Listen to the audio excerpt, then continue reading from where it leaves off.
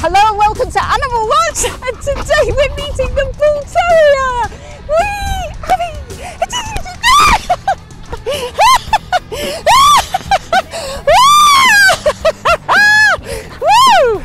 Woo! Today we meet one of the toughest, most fun, most greedy, and most rough and ready terriers on planet Earth. Bull by name and bull by nature.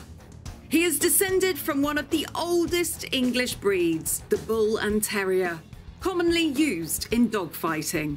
He is the only dog breed in the world with triangular shaped eyes, and his most famous feature is his egg-like head, which has him described as a dog with Marmite looks.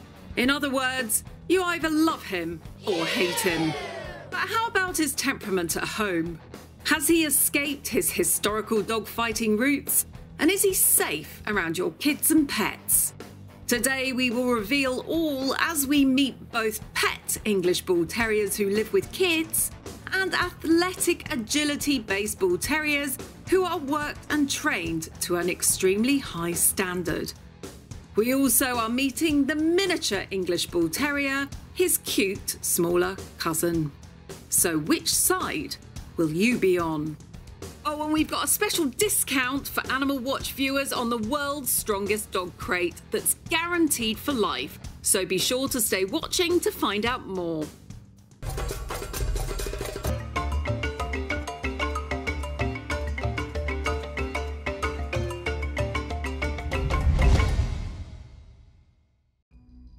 He's famous for his white colour, his triangle eyes, and that incredible skull, which looks like a dog that's been stung on the nose by a bee.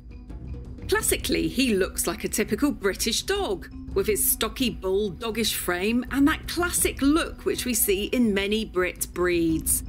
He is descended from the Bull and Terrier, who was developed in the 19th century for dogfighting and vermin control.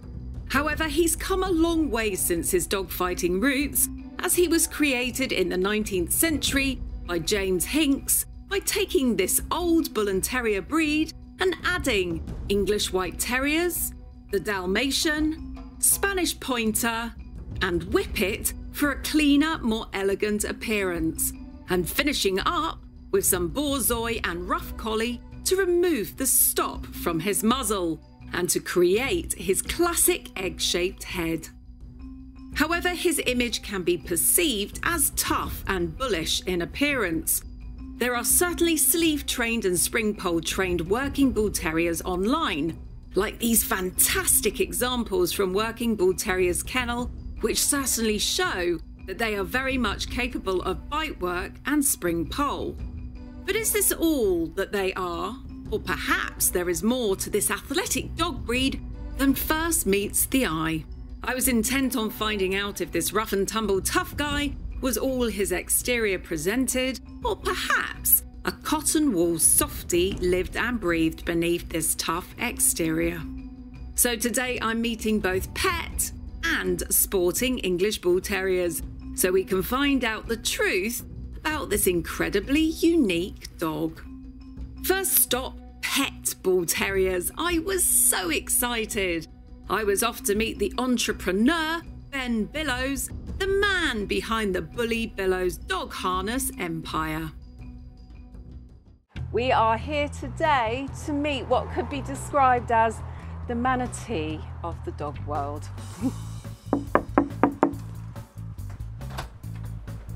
Hi Anneka, welcome. Neat piglet. Hello! Oh, you little sausage! Look at her! Piglet! Piglet! Oh, hello, little girl. Hello.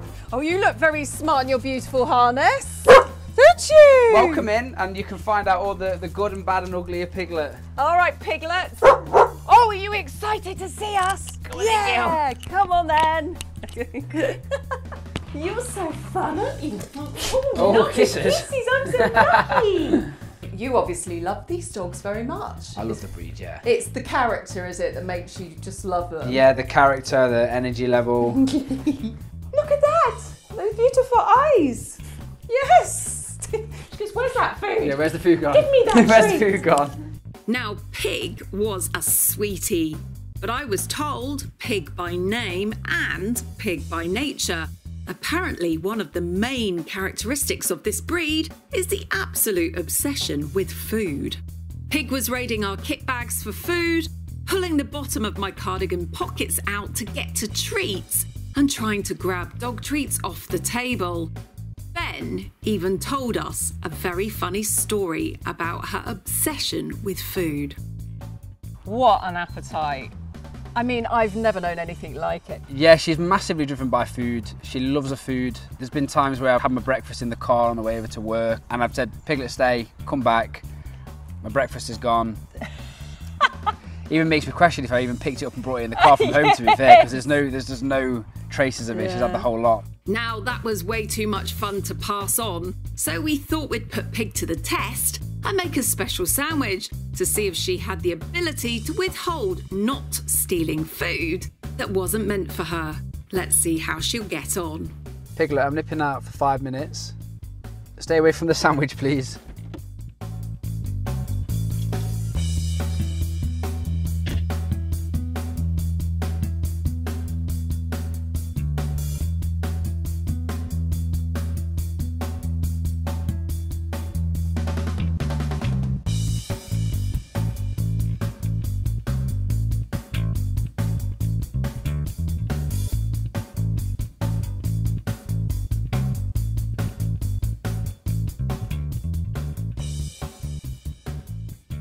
Hey!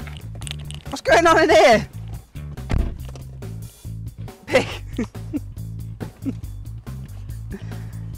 Piglet! Pig! You're very guilty. Now the truth was out. Bull Terriers not only love food, their lives are literally ruled by it. But perhaps this love of food was good for training. So we stopped by dog trainer and bulldog enthusiast Kirsty Lewis and her band of agility dogs. Goodness me, who's... Albie, good boy. This? So this is Albie.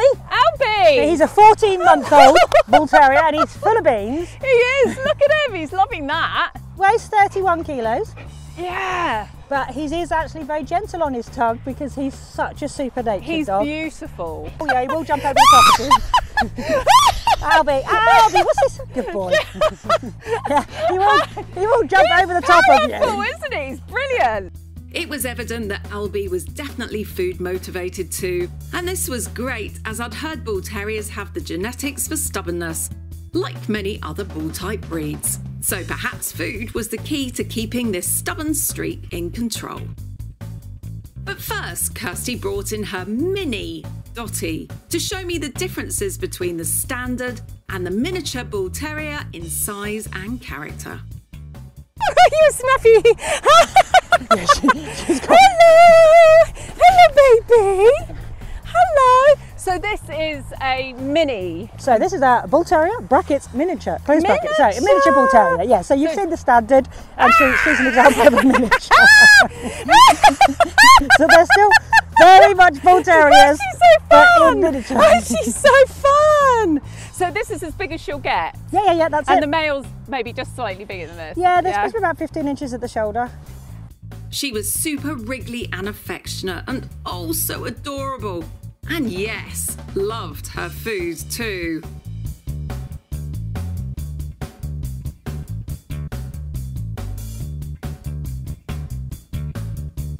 We then compared Albie and Dottie side by side to show the size difference. Adult standard Bull Terriers can stand up to 22 inches and can weigh between 45 to 65 pounds, which is 20 to 30 kilograms. Their miniature cousin can reach 10 to 14 inches in height and weigh between 23 and 33 pounds, which is 10 to 15 kilograms.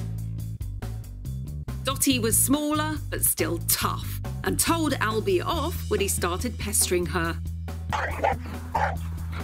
The solid frame meant that these dogs are tough and made to bounce. The minis can play well with larger dogs due to their muscle content and nice thick frame.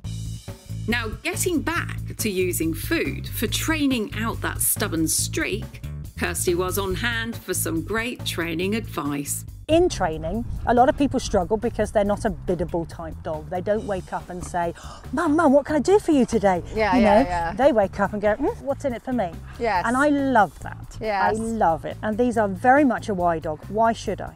So it doesn't mean they're going to be never going to do what they are. So just why should I? You know, what's in it for me? Yeah. So it doesn't mean you have to feed them treats the whole time. No, they like the toys too, don't they? They like as well? toys. They like voice. You don't have to treat train if you don't want to, Yeah. but they like interaction. They want to know they've Yeah. done something good That's and right. they've made you happy and That's pleased. right. Yeah. Kirsty was keen to show me just what Albie and Magnus would do for her, and to show that Bull Terriers most certainly could be trained as long as you use the right type of training and motivation. So this is my smiley little boy Magnus. He's a miniature Bull Terrier again, and he loves to play agility. So we're going to demonstrate some of his agility skills, and he's quite keen to start, as you can tell. Legs, good boy. So he is quite noisy, but when he's working, he's a sweetie. But he's quite a cheeky boy. So we will start with the seesaw, and then we'll progress on to the other obstacles. Good boy.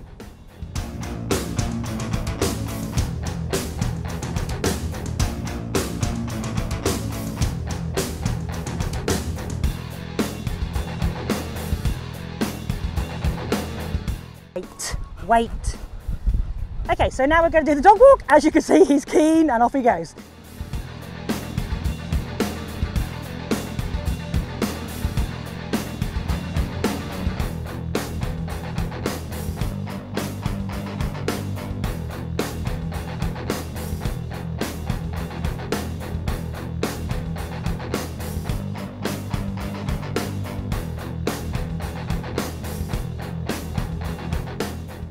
Now we're going to have a go at the weaves and see if he can give it his best shot for you. Come on, little man.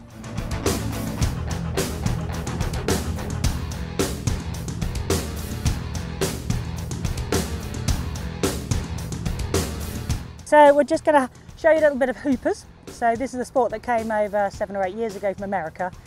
Hoops, barrels, so like agility, but it's a course of hoops, barrels. We can have tunnels, we can have a mat, and it's based on the American barrel racing. Set, go! Round, round, round! Magnus, come! Right, go! Round, round! Go! Boy. Good boy! Round, go! Round! Albie, go! Right! Round! Go! Round! Go! Round! Oh, good boy, good try! Good boy! Good boy!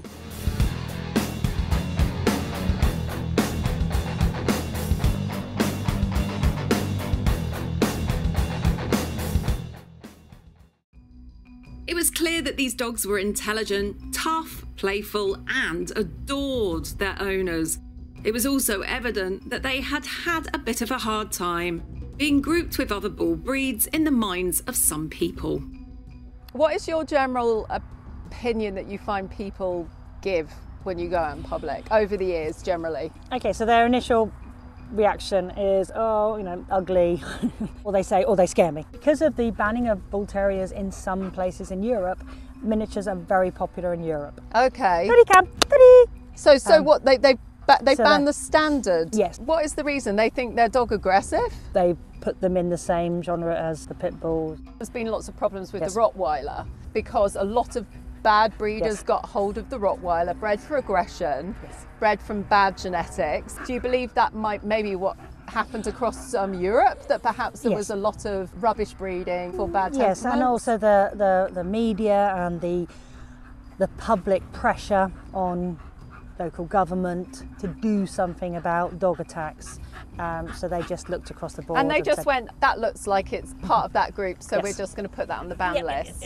I have to, and any owner of Bull Terrier, you have to protect your breed, because any dog that even jumps up, if that person says, I was scared, you can have a knock on your door. So we have to be even more careful than someone with a Labrador or a Chihuahua. Just simply because of what it looks like. Because what it is. So talking about this dog's perceived image, we were keen to see just what they are like with kids. So we stopped by BullyBillows' neighbour, who had one of Pig's puppies and who apparently shared a very strong bond with her kids. Polar was a classic example of how I'd heard how good these dogs were with kids. They simply adore them. Polar was only 18 months old and she played wild and hard. Whereas Pig, who was 7 years old, was now more demure with her play, which would always lead straight to relaxation and downtime on a sofa.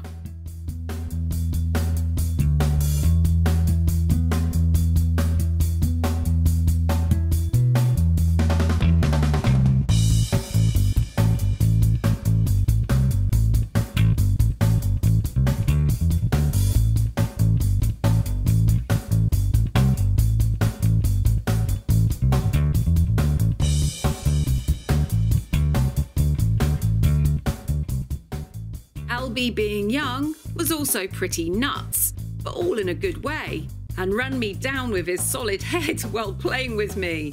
Whereas Magnus, who was older, was much more serene.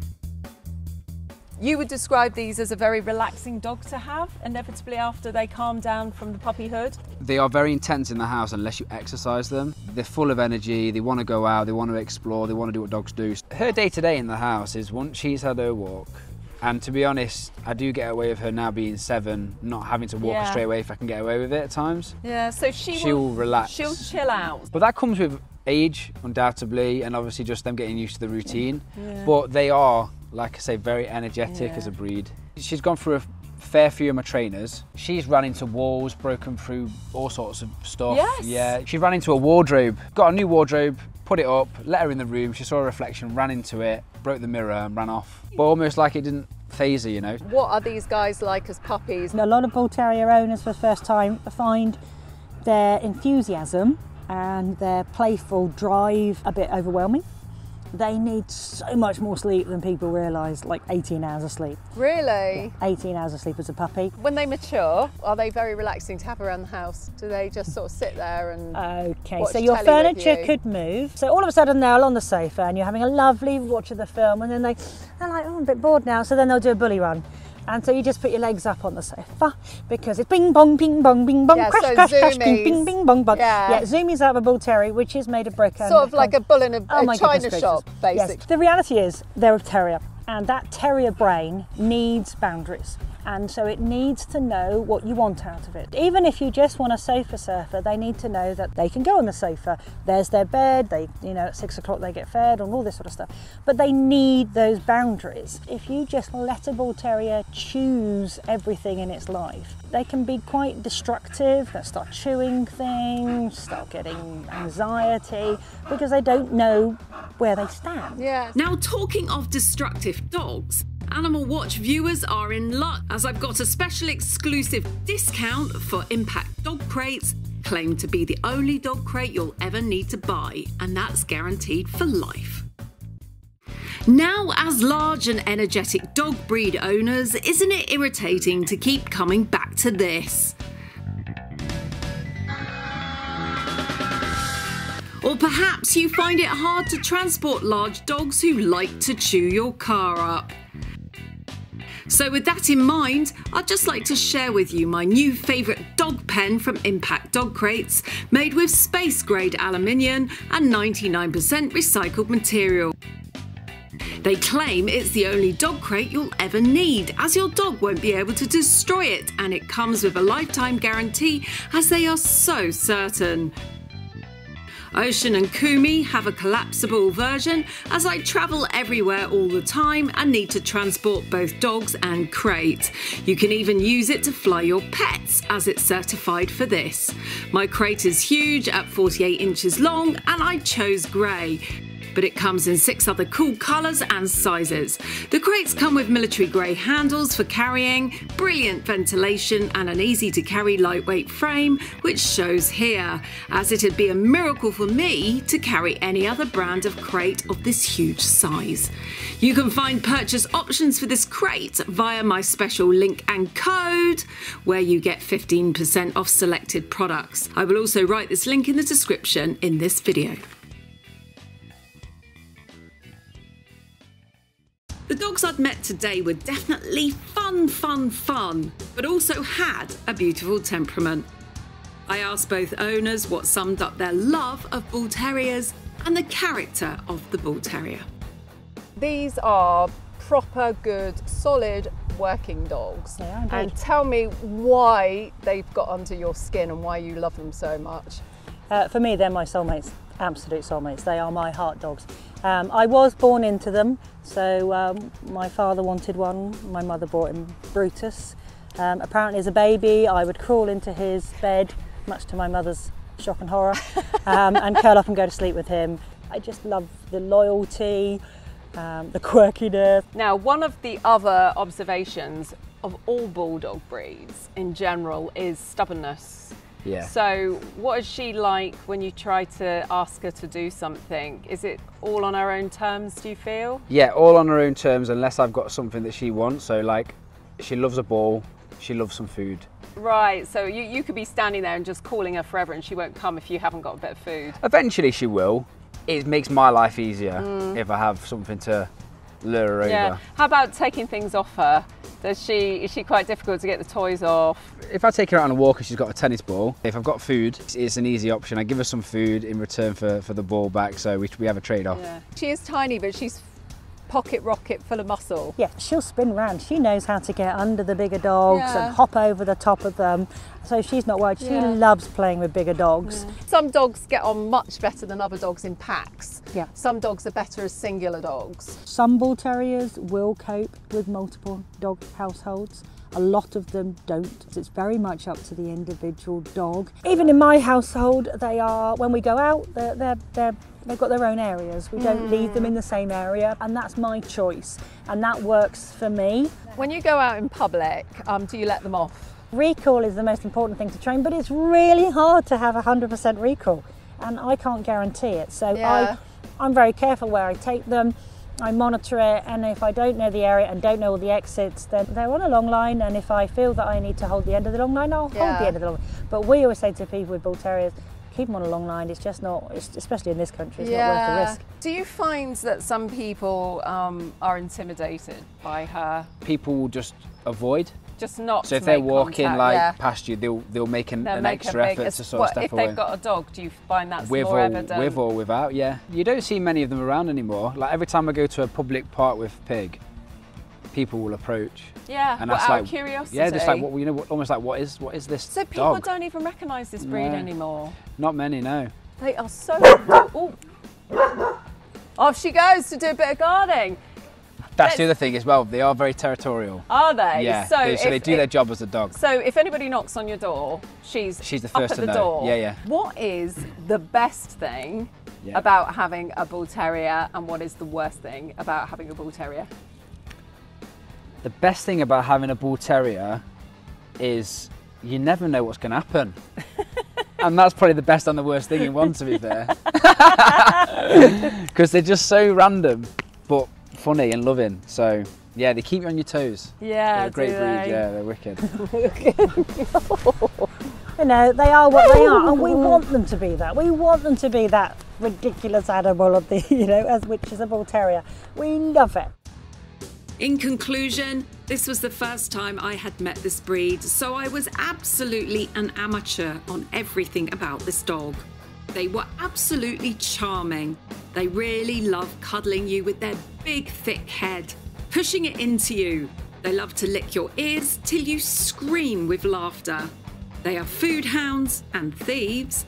They are literally bulls in a china shop. So when you get a puppy, beware if you have low tables with drinks on and any delicate ornaments, as they will come down. Your walls and doors could also take some damage. These dogs are mad energetic as puppies. but mellow down into very cuddly and peaceful adults. They love kids, but due to their exuberance as puppies, I would keep very small toddlers under supervision, as that powerful skull and crazed energy will take a baby flying. They are dog friendly if socialised well, and will love a good rough and tumble with dogs who equally like that style of play. They are stubborn, so training needs to include food and toys. It is advised to walk them on a leash simply because as their owner, you owe them that protection that other small breed owners will not share. Owners of delicate toy breeds may not like the energy of these dogs, so pick and choose the dogs they play with care and consideration. Oh, and watch out for that huge bony skull, as they do often clonk people in the nose while playing and wriggling around with you. Finally, this dog is the best medicine and will make you laugh until you cry. They certainly did for me. I had as much fun with them as Bosch, the white wolf, who too likes to climb all over me. Last but not least, they have a heart of gold and adore their owners. They truly are loving and doting companions who will enrich your heart and soul for life. If anybody wants to find out more about her in particular, or any other Bull Terriers, have you got any websites that are associated with you? Yeah, so there's Bull Terriergram _, which is on Instagram, which is a parody page surrounding just Bull Terriers, and also BullyBillows, where you can get all of the best canine accessories. Yeah, on so the and she's got a market. very smart little harness on today, hasn't she? She loves this. Yeah, so She's comfy in it. So and, it's these comfortable. are quite good for the stronger dogs, aren't they? Yeah, so quite they're all tough. all pressure tested. And how do people find this website? It's called BullyBillows.com. Just .com. Yeah. Okay, and then you got that on Instagram as well. Instagram, BullyBillows, Instagram, Facebook, TikTok, we're everywhere. You're everywhere, so Yeah, if you we've got it. fancy Yeah. a snazzy little harness or collar for your Bull Terrier, then you know where to go. And what is your website? Okay, so I run www.btactrainingandagility.com. And is this for all breeds, or is this just for the Bull Terrier? Okay, so it is for all breeds, it's my training thing, but I do a annual Bull Terrier weekender, which is amazing, and we train them in hoopers and agility and flyball and scent work, and it's just an opportunity Yeah. for Bull Terriers, because unfortunately Bull Terrier people go to training classes and get told that these dogs are untrainable. Oh. But as you can see, I hope Yes. you can see that they are Oh, perfectly well, so there trainable. you go. So if you're interested in this breed, that's a good website. If you're based in England, obviously, in the south of England, that's the website to go and have a look at. And be sure to tune in every week. We'll be bringing you more amazing episodes on dogs, wolves, animal rescue and conservation. Bye for now. Bye-bye. And bye from a very greedy little piglet. See ya.